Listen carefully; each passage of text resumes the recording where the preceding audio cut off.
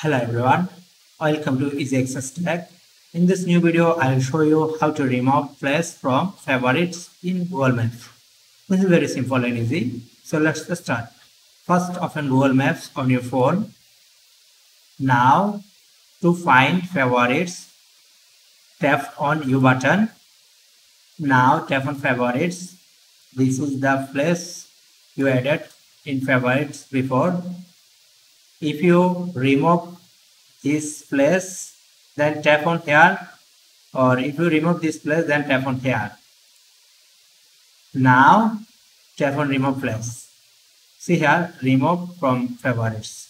See again, tap on here and then remove place. See here, two places are removed from favorites. That's it for now. I hope you enjoyed this tutorial. If you enjoyed this, please like this and also subscribe our channel for more interesting tech videos. Thank you.